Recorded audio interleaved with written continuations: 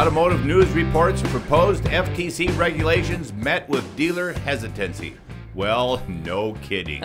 So the bad guys in the car business are hesitant to see the rules implemented. I wonder why. Hi, I'm Kevin Hunter, the Homework Guy, here today with Amazing Elizabeth, the Homework Gal. Liz, the subheading of this here article says, just over half of dealers as part of Automotive News Dealer Outlook survey think stricter regulation of dealership advertising and F&I practices. That's the nonsense that happens in dealer finance. Proposed by the FTC would have a negative impact on the industry.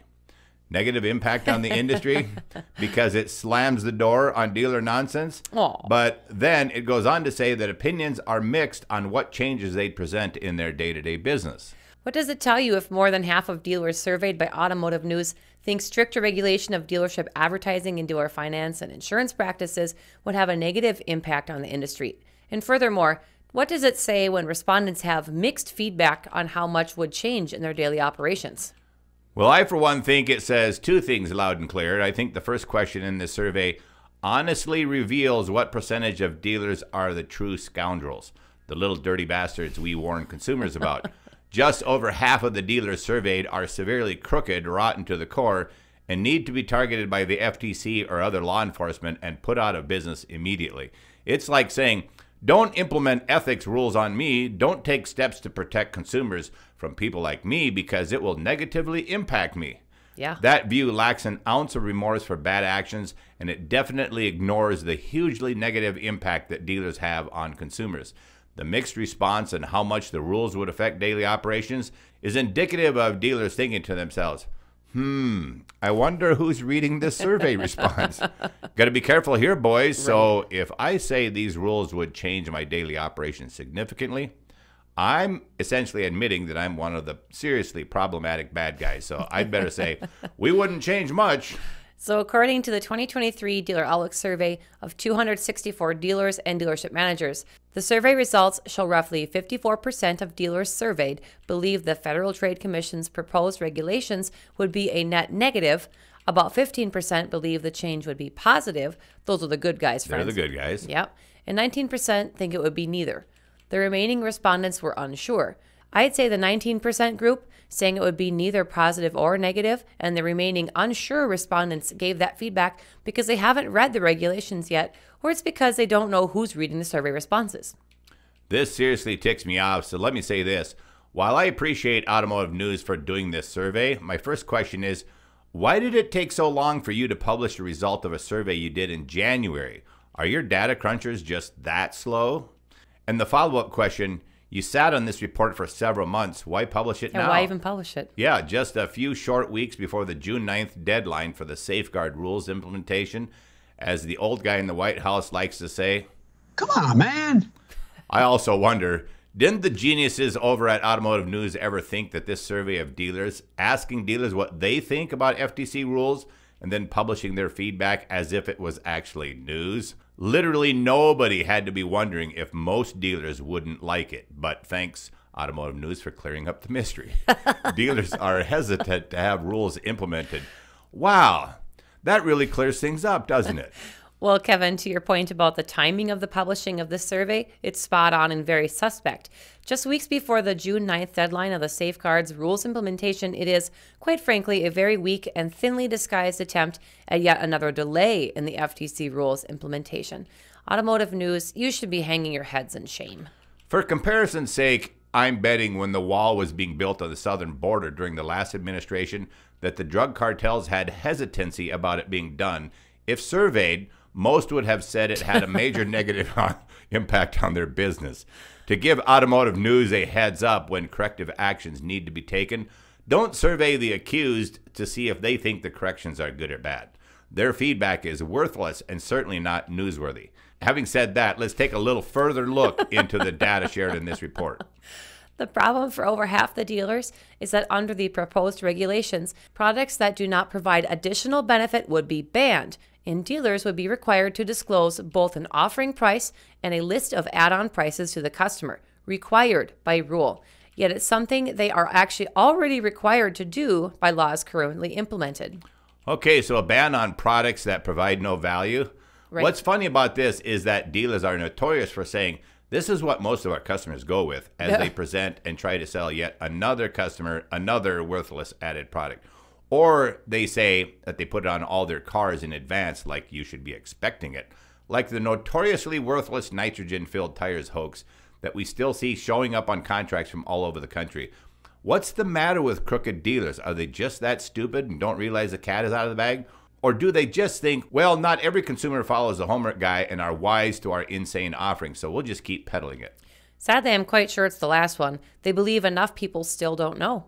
The Automotive News article goes on to say that the following questions were presented to dealership executives January 16th through the 23rd regarding the Federal Trade Commission's proposed crackdown on what it says are deceptive or unfair practices as part of Automotive News 2023 Dealership Outlook Survey.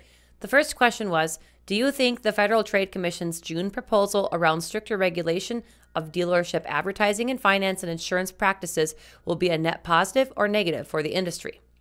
They surveyed dealers and their managers and couldn't come up with a better question than that. And as was totally predictable, the little piggies in the business, 54% in fact, would say it had a negative impact on them. Then came this follow-up question. How much of an effect will the FTC's proposal have on your own business practices? Such a lame question as well. There's a term known as yellow journalism. If their survey isn't an example of it, at a minimum, it's definitely yellow. Interestingly, though, some dealers actually put themselves on the record and were interviewed for the article. The thoughts of some was that the FTC rules are not necessary, and behind the scenes, the rule changes have actually been the center of a contentious debate. The FTC has repeatedly voiced a desire to increase consumer protections, while some industry leaders have expressed concern that the policies are redundant and harmful. The survey responses included this respondent who wrote the regulations are just another bureaucratic added cost, while another said the new rules would be better for the customer and that the process needs transparency. Indeed, it does. Dean Anderson of Burien Toyota, about 10 miles south of Seattle, said many of the proposed protections already exist under state law, making the federal regulations redundant. That is true in most states, something we've been saying for over a year. The FTC rules are simply clarification of rules already on the books. Right. We're required to do substantial additional paperwork, the duplication of a lot of things we already do, Anderson said. He has a point, but there's more to it. Liz? Yes, the paperwork Anderson speaks of includes documentation of express informed consent as outlined in the proposed regulations to any product or add-ons that raise the price above the advertised offer. I love this statement because it means you, the buyers, must express your consent to be charged more for add-ons and extra fees. And who's going to consent besides nobody? I think Anderson should have stopped right there. He added that complying with these requirements also would require training that comes at the dealer's expense. Beyond being an inconvenience, he is worried that the extra paperwork would impede their ability to make the customer's experience quick and efficient. What the heck? Is this guy living under a rock? What's quick and efficient about the sales process of car buying at a dealership? Usually, nothing. I'd have a question for our viewing audience. Would you object to a few more minutes of time as the dealer scrambles to make sure they're in FTC compliance with your deal? I don't think anybody would. Nope, this guy just doesn't quit either. Ooh. Overall, Anderson said he believes the regulations represent an unfair, one-size-fits-all approach by the FTC. Dealers who do good business would be unnecessarily burdened, he said, for the sake of managing the few egregious offenders. A few?